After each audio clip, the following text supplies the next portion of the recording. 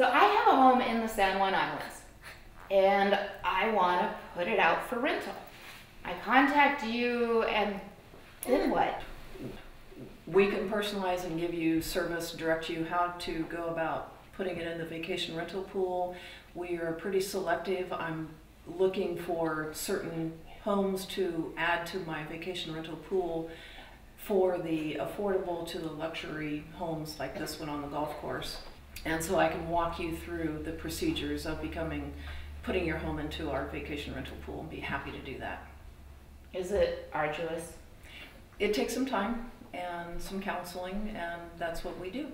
So you make it easy for me. Very easy. I can take it from the very beginning to the end.